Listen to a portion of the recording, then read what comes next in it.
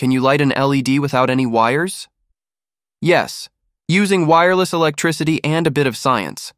In this experiment, we'll use electromagnetic induction to power an LED through the air.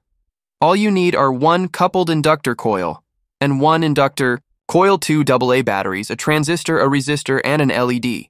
Connect the components according to the circuit diagram. Solder transistor base pin to positive battery terminal and collector pin to the 1 kilo ohm resistor. Solder yellow wire of the coupling coil to the resistor.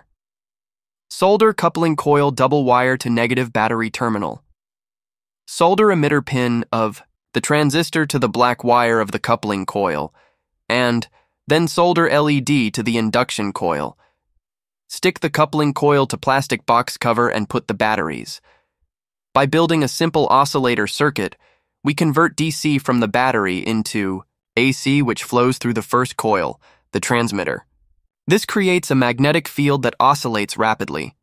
When we place the second coil, the receiver nearby, that changing magnetic field induces a current in it.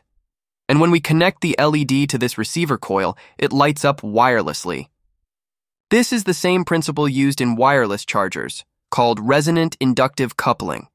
It's safe, low voltage, and a great way to learn the basics of wireless power transfer. Just remember to stay away from high voltages and always handle electronics with care. If you enjoyed this simple but powerful demo, make sure to like, share, and subscribe for more cool science experiments.